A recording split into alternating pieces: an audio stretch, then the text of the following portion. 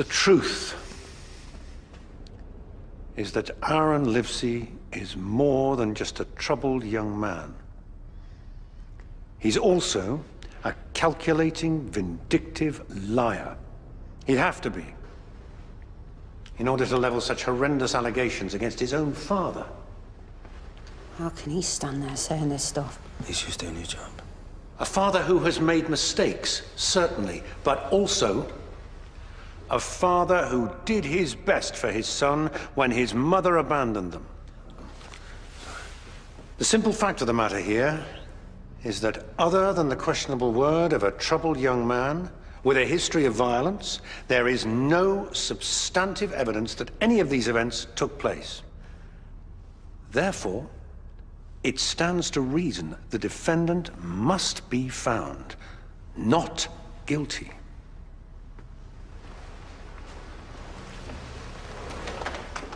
You have heard from the prosecution and the defense.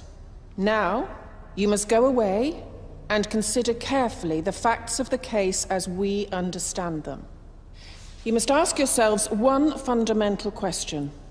On the balance of the evidence put forward, do you believe beyond all reasonable doubt that the defendant is guilty of the acts for which he is on trial? There is no doubt that you have a difficult decision ahead, as either way, you hold a man's very future in your hands. Still can't believe it. What made her change her mind? I don't know, you'd have to ask her. Well, whatever it was, I could kiss her. Final nail in his coffin, if you ask me. Well, let's not get ahead of ourselves, eh? You right?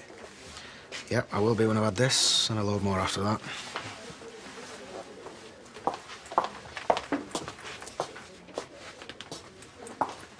Well, I think it went well. And if they can't see he's lying after that... Thank you.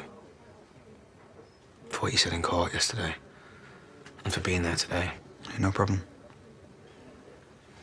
Look, I know you thought I was getting involved with all that Andy and Chrissy thing, but you have to believe me. And what happened to Andy had nothing to do with me. Okay. No, I'm serious, Aaron. I'm not that man anymore. Well, anyway, that's all I came to say, so I'll leave you to it. Do you fancy a beer?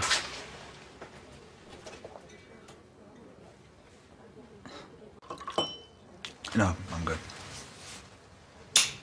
You mean you're trying to be good? Well, I'm here for you, Aaron. Whatever happens. I've heard that before. I'm trying here, you know. I really am.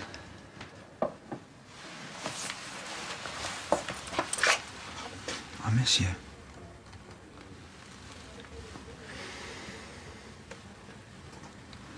You know what, maybe I will have that whiskey.